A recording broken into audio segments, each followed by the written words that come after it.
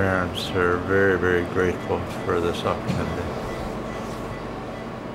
We all need to have that faith in our lives, it seems to me, to be complete. But you have to take it somewhere. The nice thing about healthcare is it translates into people's lives. Thank you for your help. Good job. We feel so happy. We feel it's new chance, new opportunity, new life for everyone.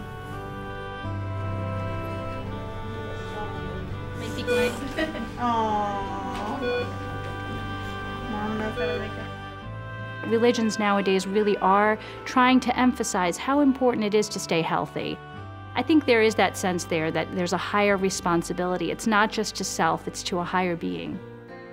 When you see the body as a gift from God, and you take the responsibility we have as human beings to involve responsibility for the body, it has very revolutionary impact on how I see my day when I wake up in the morning.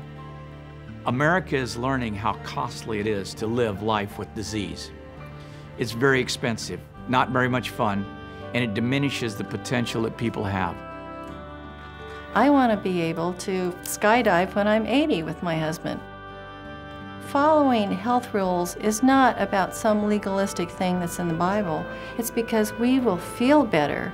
Our relationships will be better if we're healthy. Welcome home, baby. Let the party begin. Yo lo detengo. We try to share with everyone we know what happened in our life and the gift we have on our hands. Advent gives the future a kind of hope, of meaning, of possibility. It gives the future, in spite of all the other problems we may face, something to hope for and look forward to. It says never give up. Ready? It's new. And it says never give up.